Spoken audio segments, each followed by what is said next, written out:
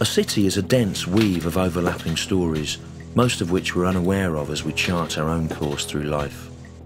But when a device we depend on ceases to function, we can encounter lives running in parallel to our own and realise that through them we have a shared past and a shared present.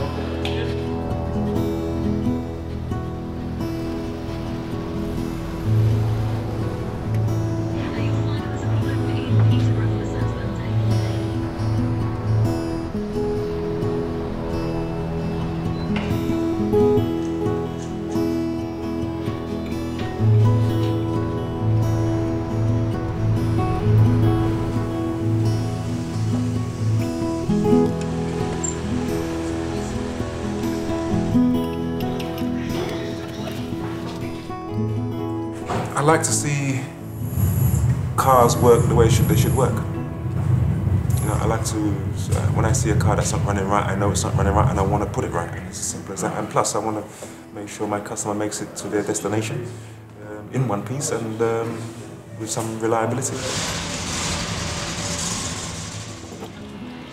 Customers keep saying not many people do it. It's nice to see a shop doing traditional stuff. They go, oh, we found an upholsterer at last. So that's satisfying when people appreciate someone doing an old-fashioned job, if you like. Isn't that great? Well, if you have a good customer, half the battle is won. But there are some customers that you spend more time talking to them than fixing the car. I like my customers. They are decent. They are very decent people. Appreciate what I do. I was making instruments from a very early age. I knew I wanted to be a violin maker from probably 10 or 11. It's never boring. It's always different. They're always changing. The violin's incredibly complex and versatile and varied. You know, no two instruments are the same. Every job is different. Every job is a challenge. No one job is the same. It's a challenge. Every job we put on the bench is a new challenge, and I love a challenge. I would always want to feel above with a screwdriver in my hand to do this. That's what I enjoy. The wife enjoys selling. My name is a very long name, Biminda George. John called me Rose, but my friend called me Minda. First of all, I don't like electronics because I've been getting a shock. I prefer to doing sales.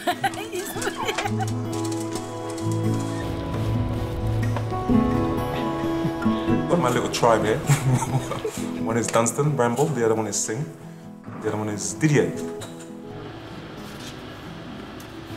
I started off with Dunstan first, and somehow magically we kind of gelled together, just me and him. And then the next person that came in, the same thing continued. We moved together as one. And for that to happen, it's not going to be very easy.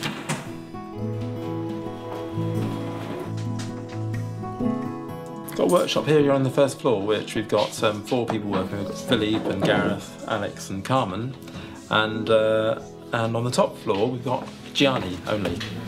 Gianni works on double basses, and that's all he does. And on this floor we work on violins and violas and cellos, and we have Carmen who specialises in bows. Every so often I'll buy a fish. It's a great big African fish, well seasoned, and they love it.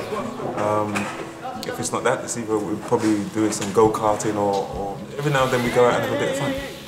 Who's the best? Of course I'm the best. I think it was Singh actually. Singh is not as heavy as Dunstan.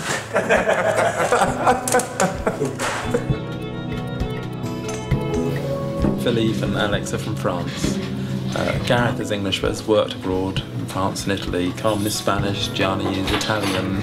We've had Germans working here before, Portuguese, South African, Dutch, Australian. No Americans. Thomas is the guy who works for me, and he's from Hungary. One day I was just working, he knocks on the door and just was asking for work. He said he was an upholsterer. I'd say he was halfway to being a fully qualified upholsterer. A bit rough around the edges, but now he's very good at all the work he does is very good. You have to get on because it's just two of you in the shop all day. I probably see him more than my wife. And he works very, very hard. One of the best workers I've ever had, that's for sure. Didier, I don't know, he's taking his time. He's not ripe yet. It takes time and experience. The only way to learn really is through apprenticeships. You have to see a tradesman at work, I think, to do the upholstery to any sort of good level. He does a lot of running around here, so without him, I mean, I don't think things would run as smooth as it does. Don't forget the tea. He's good at tea. Repair is a language that takes time to learn. In amateur hands, it's a patch-up job, a temporary fix. In professional hands, it's something else, a talent to mend, to heal, to extend an object's lifespan. Throw away those old things, they say, as they build in obsolescence to ensure new purchases. But among the back streets, you'll find a rebellious tradition that honours recovery. I was born in Commonwealth of Dominica. I arrived here in 22nd of September 1958. I was 17. You know, because I was married before I met Rose. And I lost my wife in November 2001. J.C. Moses is named after Joe Chi, who was somebody that I met many years ago. And he took me under his wings and taught me a hell of a lot. Very inspirational person. He died in 1999. Even here right now, there are tools that he used to handle that many years ago that I will always treasure. Yeah, because he was special.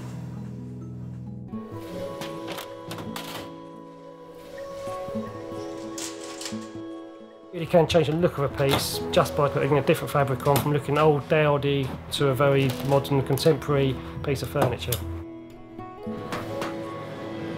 You put it slightly wrong and it just tears, and you hear that noise, and it's the worst noise you can imagine, that, and you know it's not good, and you look round the other side and you see a big rip across the seat, and you know you've got to do it again. And the other thing you're always petrified is once you've done the job, the child comes in with dirty hands, eating chocolate, and it's the first thing they do, they want to jump on it, fingers on the job, and it's a pain. Don't choose white fabric.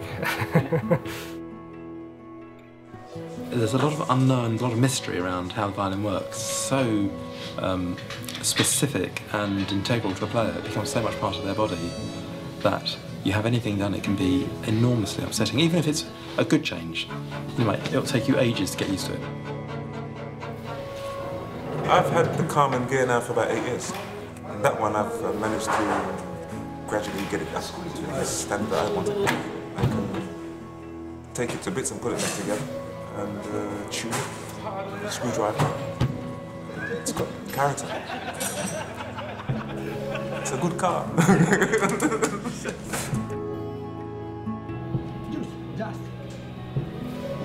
Yeah, violins are typically made of spruce for the fronts. Because it's got high tensile strength, it can be made quite thin, it's very flexible, it won't crack or break. The ribs, the sides, and the back and the neck, the scroll and the peg box are made of maple.